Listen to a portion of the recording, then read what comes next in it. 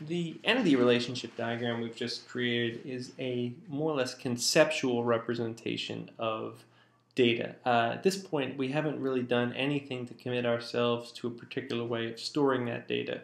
We haven't committed to putting it in a so-called relational database, which is the chief focus of this course. We could store it in a variety of ways right now. We could put it in so-called XML files. If you don't know what those are, you don't need to worry about it at the moment. And a variety of other ways that we could potentially persist the data or make it live on disk somewhere. But we've decided in this course that we're going to pursue relational databases. Relational just means stores things in tables. So we're going to take these concepts that we've developed in our entity relationship diagram, these conceptual entities and relationships, and we're going to need to embody them in tables in some fashion. There's a set of translation rules for doing so, to take an entity relationship diagram and turn it into a set of tables designs. I'm not going to go through those right now. We'll, of course, review them in some detail during the appropriate week of the course, but I'll just give you a quick preview of what that might look like. So you see I have this book entity, borrows relationship, friend entity, and some description around each of those, etc. When I follow translation rules, I'm going to end up with, not terribly surprisingly, 3 tables. A quick review of this notation. We start with the name of a table. We open a set of parentheses. Inside the parentheses, we do a list of columns in the table, separated by commas, and as you might expect, the unique identifier for the table. When we get to this point, the unique identifier ends up being called a primary key. We'll cover that more during the appropriate week. That is listed first, and it is underlined in the same way that it's underlined in the entity relationship diagram. So we'll look back, and the rules very roughly are, if you have an entity, it becomes a table, and all of its attributes become attributes or columns of that table. So book and friend seem pretty straightforward. You guys can see ISBN, title, and cover for book. Look, it's become a table called book with ISBN, title, and cover. The same for friend. We have friend ID as the identifier, first name, last name, and email.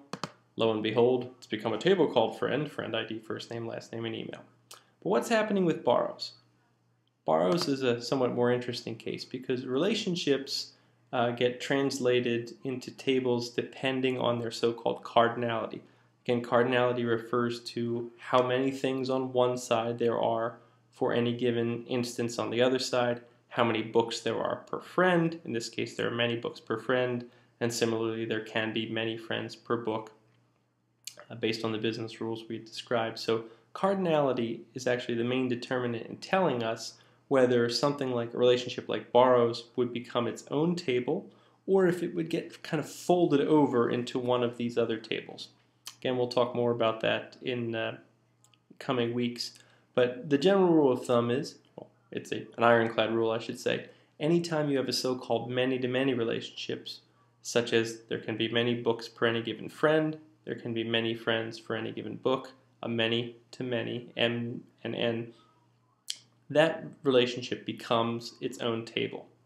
And what you put in the table are, obviously, the attributes of the relationship itself and the identifiers of the two things that it's connecting. So when I create a table for my borrows relationship, I'm going to suck in the entity identifier for book, ISBN, and I'm also going to suck in the entity identifier for friend, which is friend ID, and I'm going to pull that together into a table with start date and end date.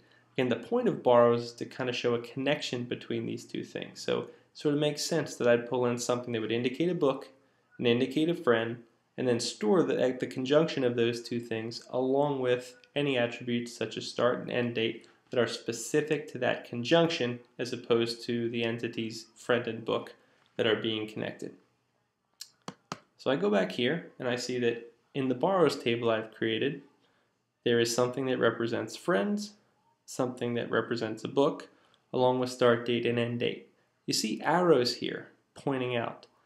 These are going to be implemented in a database, something called foreign keys.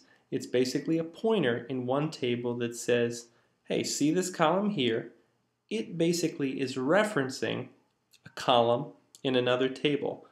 This book here means I am pointing to the ISBN in the book table and thereby indicating a specific book. That's how I can store information about what friends have borrowed what book without repeating all the information for the friend and for the book in the borrows table. Instead of repeating the first name, last name, email, etc., all the information that's germane to friend, I just put a reference, a so-called foreign key, in the borrows table that points to the friend I'm talking about for a particular row. Likewise, I put in a reference that points to the book I'm talking about for a particular row. And then I put in any descriptive information, in this case start and end date, that covers that conjunction. So now we've gone from this conceptual set of entities and relationships, this entity relationship diagram, to a specification for creating tables in a relational database. And again, the idea that we would pull in columns that represent friend and book, and that those would be so-called foreign keys that would point over to the book table, the friend table, is something specific to so-called relational databases, which are the focus of this course.